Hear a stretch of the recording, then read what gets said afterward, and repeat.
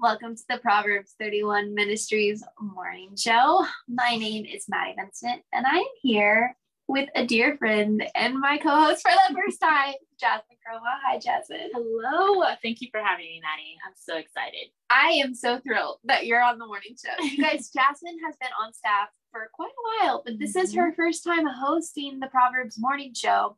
So, Jazz, before we kind of get started, will you tell everybody 3 things about yourself? Yes. Okay. So I love fun facts. So here are 3 fun facts about me. Okay. 1, I am born and raised in Charlotte, North Carolina.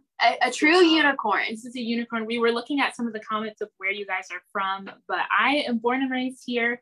And it is unusual. Everyone that has moved here has either moved here from somewhere else or, has left. So number 2, I love watching Netflix documentaries. If you are ever asking me what I've been watching lately, it's always going to be a documentary. So does anyone else like documentaries? Leave a comment. Let us know. And let us know which documentaries you like. True crime, like reality TV, what type of documentaries, memoirs, what type of documentaries do you guys like? And then lastly, I have a younger sister named Gabby. She is my best friend, and our goal has been to go on an annual sister trip every year. So we just started this year. We went to Charleston, South Carolina. It was so much fun. We had some good food. We went to the beach.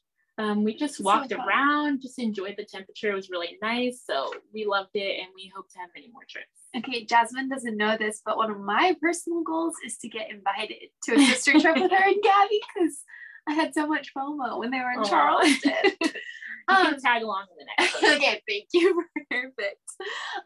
Jazz, we're just so glad that you're here. We're glad that you're on staff. And you guys, if you will give Jazz a warm welcome in the comments, I know that she would really appreciate it.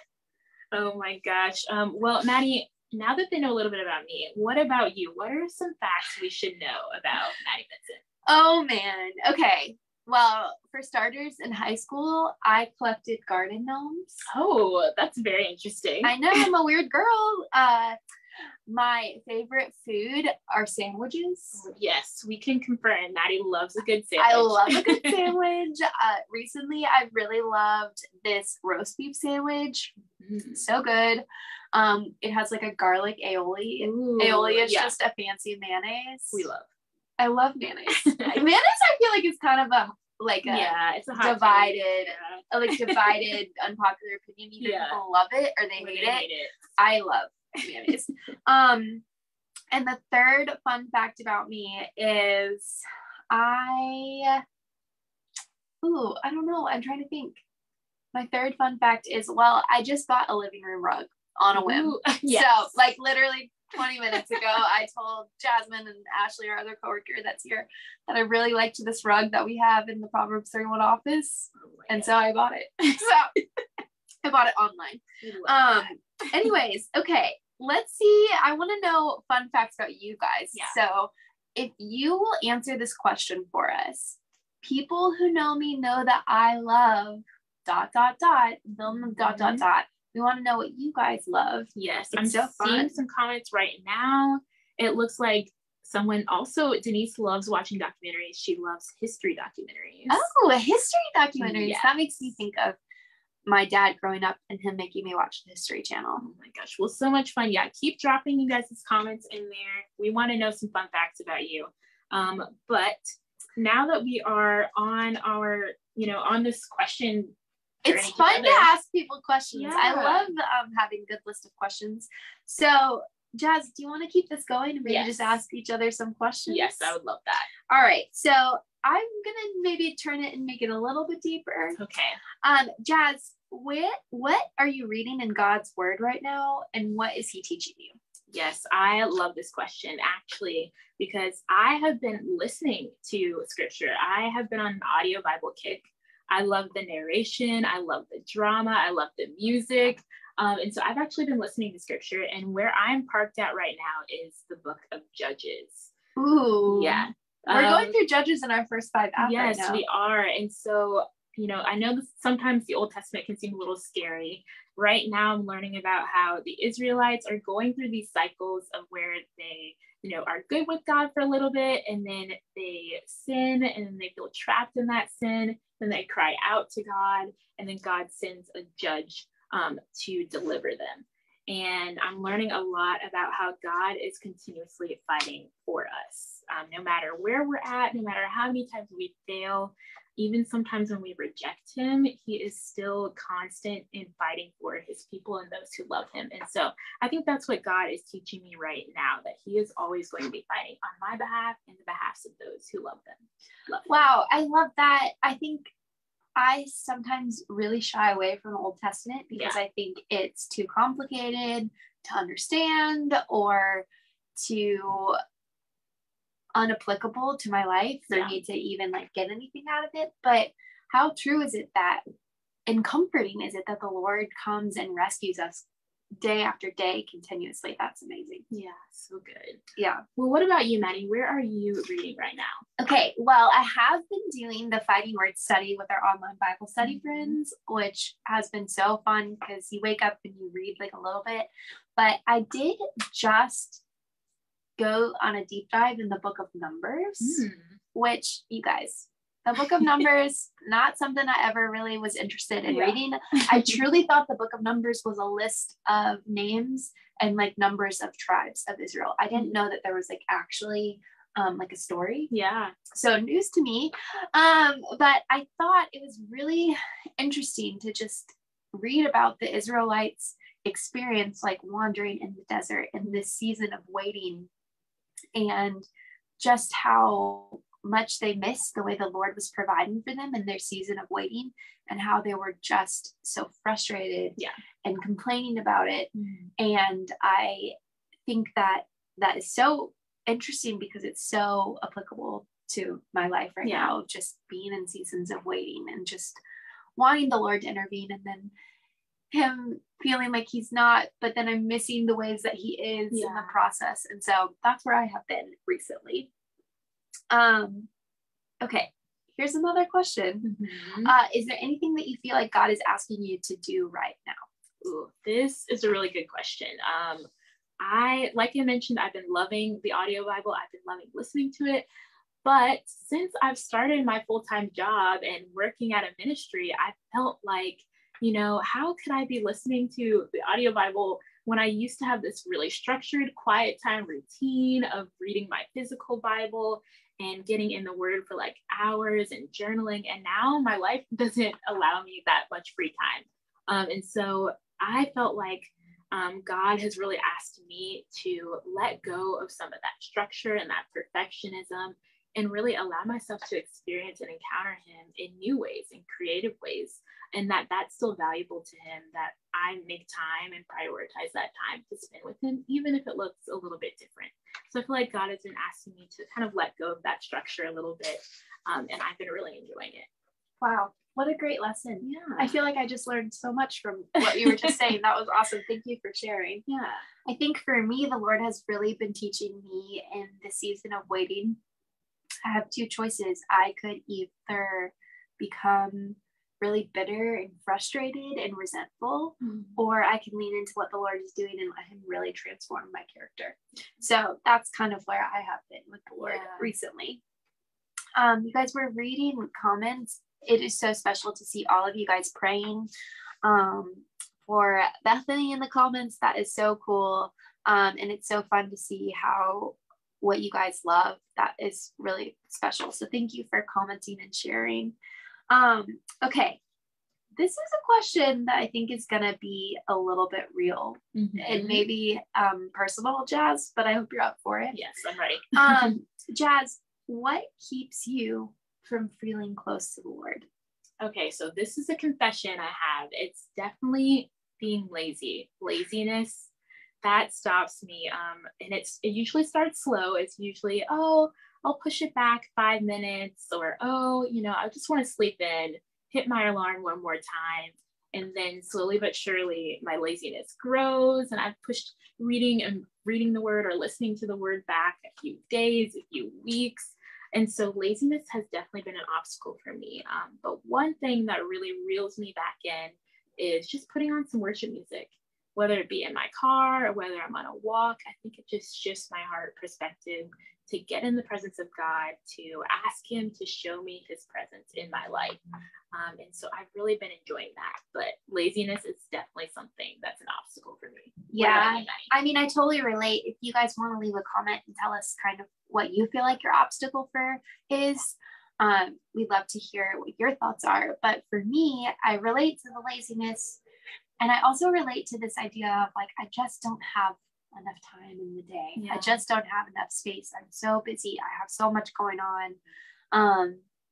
And I think it's just that I don't prioritize it. I have misplaced priorities. I would rather do so many other things than spend time with the Lord. That's real. Which is crazy because my life is so much better and my days are so much fuller when I'm walking in like the beauty that I know that the Lord gives me, and I'm walking in the peace and comfort that he gives me. But so often I forget that. Yeah. And I don't want to spend time with him. I don't want to give him the time that it takes to do it. So real. Well, I'm reading some of your comments, and it looks like some people said definitely making it a priority has been a struggle. Let's see, being lazy, you guys agree with that? Patience, really awesome. So many amazing things that, you know, we all struggle with those things. Yeah. Well, I think that it's important to recognize that there are times when we aren't close to the Lord the way that we wish we were. And there's simple things that we can do to kind of help, right? So one of the things is we can ask the Lord to put our attention back on him, right? We can literally pray. If you guys have ever read a psalm, like so many psalms are truly just like gut-wrenchingly honest about people's feelings towards the Lord. And I think we can be that gut-wrenchingly honest with the Lord, and we can ask him like, hey, I don't feel like spending time with you. Will you please help me? Will you please like put my attention back on you? That's a really good place to start. Yeah. Another great place to start is allowing ourselves to know what moved us away from the Lord. Because here's the thing, the Lord didn't move from us. We moved from him. And so maybe the things that have helped us or have made us move away from the Lord are like silly. Like they're really easy things that we can fix, like social media. That's keeping me distracted and moving away from the Lord, or TV, or over committing, anything like that. Yeah. Those are things that we can find solutions for really quickly. Like maybe we put our phone in another room when we pray. Maybe we put our phone across the room in the morning so that we wake up and read the Bible before we start scrolling on Instagram. There's so many options to kind of overcome those obstacles. But other things that make us move away from the Lord are even harder. Yeah. I lost my mom about 7 years ago, and something that I remember thinking so vividly in that season was I felt frustrated. I felt like the Lord stole something from me. I felt like he was writing a story that I didn't want. I felt angry that he didn't heal her. She was very sick, and I felt so upset with the Lord that he didn't just heal her and like miraculously like help her stay alive. But I also simultaneously knew that in that season of grief, where I needed to find comfort and peace was through him and his word and intimacy and spending time with him. And that happens in so many different ways, right? It could be a death of a loved one. It could be a huge disappointment. It could be so many different things. And my challenge to you, and what I would love for you to really consider, is what if you just were honest with the Lord about your frustrations, and how would that change the way that you talk to him and change your intimacy? I think that would be like incredible into your ways of just like moving closer to him. Do you have anything else to add, Jazz? Yeah, that was so good, Maddie. Thank you for sharing that. And so lastly, it might sound simple, it might even sound silly, but just keep trying and showing up. It's like any other relationship that you value or you prioritize. You keep showing up, you keep pouring into that relationship, and it won't always feel like butterflies or rainbows, but keep showing up because you love that person, and you love the Lord. We love the Lord, and we know all the blessings that being with him brings. And so before we go, I just want to read this verse for us. It comes from John 15, verses 4 through 5. And it says, "Abide in me and I in you. As the branch cannot bear fruit by itself unless it abides in the vine, neither can you unless you abide in me. I am the vine, you are the branches. Whoever abides in me and I in him, he it is that bears much fruit. For apart from me, you can do nothing." Wow, I think that's so good. I think just like a great kind of visual to that verse is we don't throw our phones away when they die. Yeah. We like instinctively know, like, my phone died, I need to connect it to the power source. And as soon as I connect it to the power source, it's going to get charged up and filled up and it will start working again. And our lives and our relationship with Christ are a little bit similar to that, right? We wonder why our lives aren't filled with peace or wisdom or power. And yet we haven't been regularly plugging into that power source. Mm-hmm. So our encouragement for you today is, it is so normal. Yeah. Like, we have been where you are. We know what it's like to not want to be intimate with the Lord. We know what it's like to not want to read his word. And that's okay. It's like okay to normalize those feelings, yeah, but also don't stop because you feel that way. And I hope that these kind of ideas and solutions will really help you. I'm really grateful for Proverbs 31, right? Because there's so many options to get into God's word in such an accessible way. Yeah. You know? Jazz, would you pray for us? Yes, I would love to. Dear Heavenly Father, Lord, we just thank you for this time spent together. We thank you for all of your daughters watching right now. Lord, we just pray that we would begin to value our relationships with you again, Lord. We pray that your spirit would just give us the hunger and the thirst to open your word again. Help us to find delight in your word. Help us to find that childlike wonder. Maybe for some of us, when we first opened our Bible, there was so much love, and now we struggle to open it. So Lord, just give us that childlike wonder again. We pray that it would just feel less like a chore and more like a delight. We pray that we would learn to be honest with you, to fully open our hearts, to tell you our feelings, to tell you our thoughts, and trust that we can leave them at your feet, Lord. We thank you for this and many blessings. In Jesus' name, amen. Amen. Thank you, Jasmine. That was a really great prayer. Yeah. Okay, friends, we're so thankful that you joined us today. It's just so special to read the comments right below here and just see you guys encouraging one another and praying for each other. That is all we really want from these morning shows. We will be back on Facebook Live again on August 11th and at 11 a.m. Eastern time. And we'll be discussing how to share your faith when you feel uncertain, unprepared, and uncomfortable. We would love for you to tune back in. If you want to keep updated with the morning show, make sure you join the Proverbs 31 Morning Show Facebook group, and we will see you next time. Bye. Bye.